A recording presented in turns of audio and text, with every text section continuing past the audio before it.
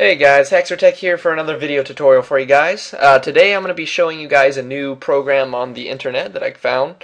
It's called Minus, actually. So I'm going to go ahead and open my browser up here and show you guys what I'm talking about. Basically, the program that I found is used for storing videos and files online. You get 10 gigabytes for free, and you can use that to store any of the files that you would like. It's really a great site because it doesn't cost you anything, and you can store things other than, videos and things like that, like PowerPoints. You can store Word documents for school and things like that. So I've just searched Minus, M-I-N-U-S, on Google, and it's going to be the second link that comes up. It's free image and file sharing. So I can go in here. Now I've already got my own little account here, a free account, and I just put a couple test things in here. I've got a Word document from my school in college here, and I've got a couple episodes of Survivor listed in there just for a test of some videos that I had laying around. And you can see here's your storage usage. Right now I've only used up about a gig. You get 10 gigabytes for free, and you can go here and you can actually get more space if you like just by getting people to join. So every person that you invite, you get an extra gigabyte of space. So that means that you can actually potentially get an extra 50 gigs, I think, for free if you get enough people to join, which is pretty cool, and it really is a great service.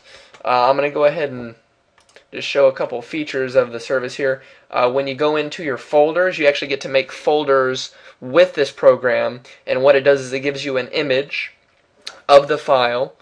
So for videos, you get a little thumbnail. You can see this is a thumbnail of Survivor here, and then this is a different episode, and it gives you a thumbnail of just a part of the video. What you can do is you can either download the file, you can download it as the direct file, or you can download it as a zip.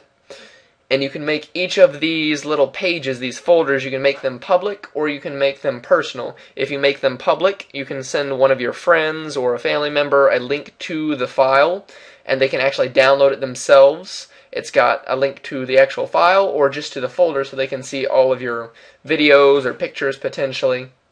You can rename the folders using this little icon here where it says rename folder.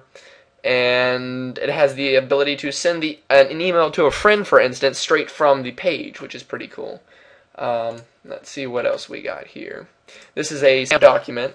The really cool thing about this is that you actually get to see a picture of what you're looking at. So instead of having to download the file to edit it, you can actually see an image preview of that Word document. So this is just a quick homework assignment that I did for one of my college classes. You can actually see the text on the page and scroll through it and see if that's the document you want, or maybe if you just wanted to read off of it, you don't even have to download the file. You can just go to the website and log in, and then there's your file and you can edit it.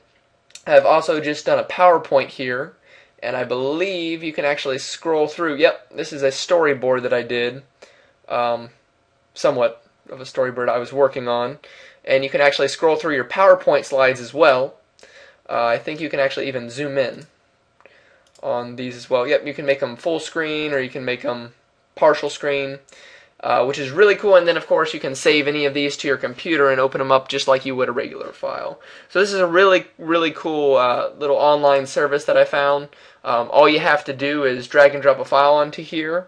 So if, for instance, you wanted to take a video file or maybe just a Word file, here's a couple PowerPoints that I have. So if I wanted to take a video or whatever and drag it and drop it onto this here, it'll actually start uploading it to the server.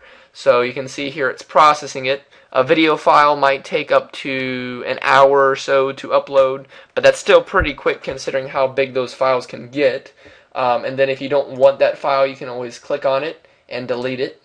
I don't really need this, so I'm going to delete it. But you can upload as many files as you want, up to 10 gigabytes, and you can get up to 50 gigabytes if you invite your friends. I'm going to have a link on my YouTube's little page here where you can actually click and subscribe to this website. And if you join, then I'll get that extra space, and you can send links out and hopefully get some more space yourself.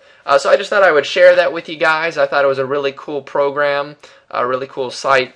and hopefully you can get some use out of it, and I will see you guys in my next video tutorial. Alright, thanks for watching.